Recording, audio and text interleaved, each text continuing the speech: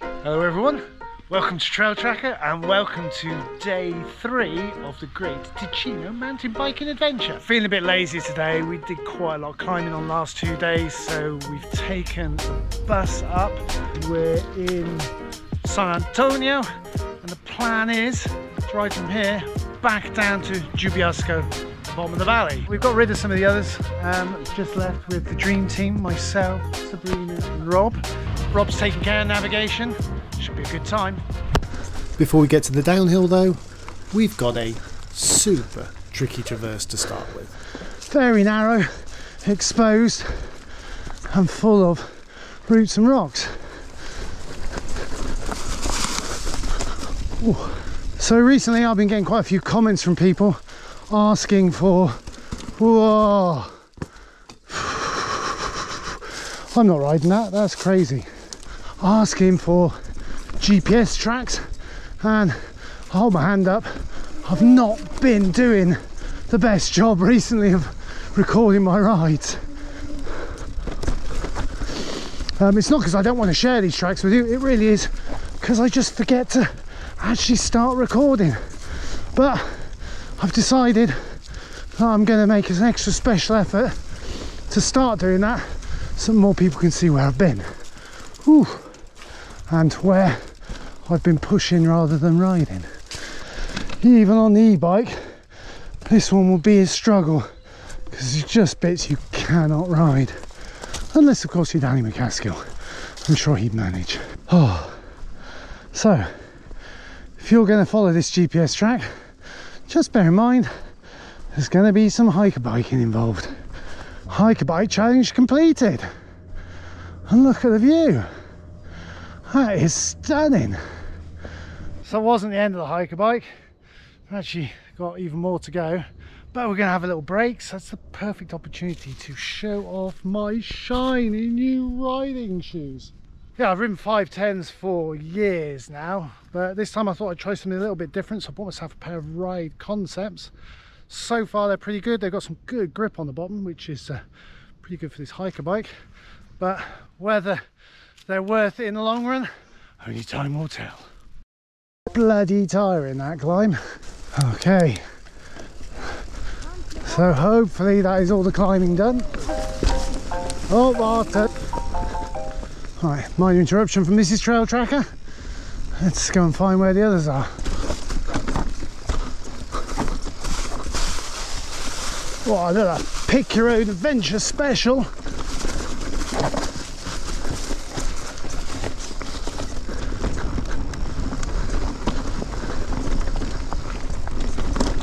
Oh, beautiful. It's amazing. It goes from super jaggedy rocks to massively flowy, all in the blink of an eye. I mean, you might be forgiven for thinking that we're actually here in autumn because of all the leaves on the ground, but it is March. Spring has arrived and these are the fallen leaves from last year. Okay, one trail down and time for a short road traverse to the next trail. Right, this one is a complete experiment. Nobody's been here before, which is why we've already had to turn around because we don't know where we're going. So hopefully we're on the right trail now. While it was certainly the trail we'd been looking for, whether or not it was the right trail is a completely different question.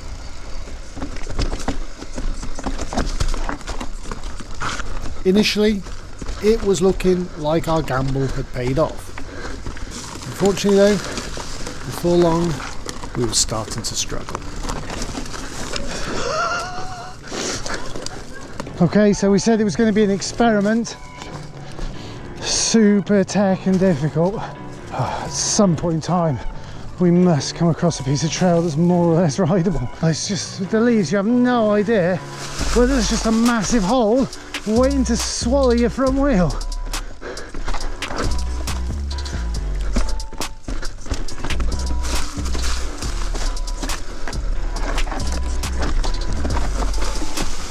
Like that. Maybe not the best trail to have taken. Oh well.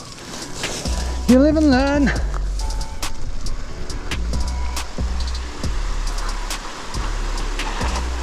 It's a proper mountain biking adventure. So there's every chance that this whole GPS route is not the best to follow, but certainly part of it's been very good. Just that section from, I think it was Monte Ravecchia, from the restaurant there, that was not particularly rideable. Hopefully though, we're going to hook back onto a trail that Rob's ridden before, that he knows is fun. Oisjes? Ja, daar hoor. Ja, dat daar. Ja, ja. Now that's more like it. Ticino impresses once again with some fine natural flow.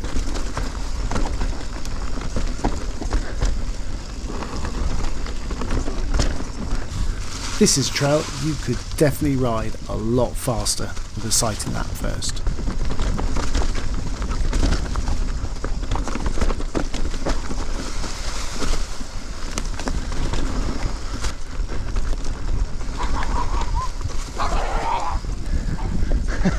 Those little dogs are hilarious.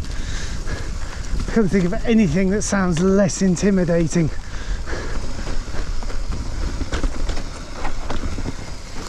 Oh.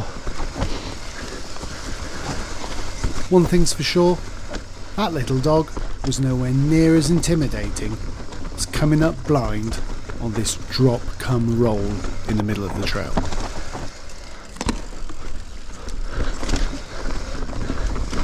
This is my idea of a beautiful trail. Not too easy, not too difficult, and beautiful. Still a few bits and bobs that provide enough of a challenge.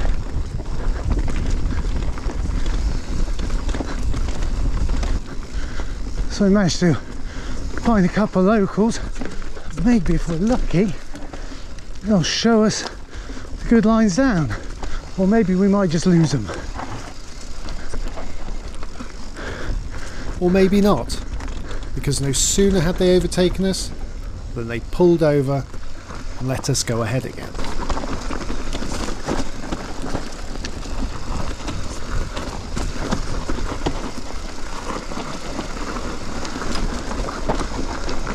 Oh, it's pretty cool. I was a little concerned that the locals might have known something we didn't, but it didn't seem to matter because we were having plenty of fun all on our own. So nice riding behind Rob. He has this really comfortable pace, and I'm convinced he's got more balls than I have when it comes to just rolling over steep stuff, which really helps me.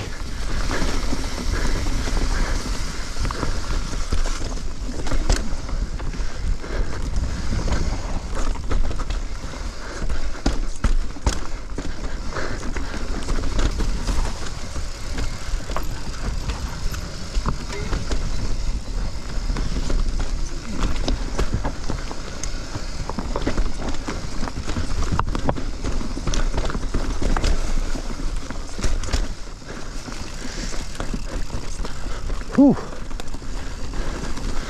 Full of surprises, this trail.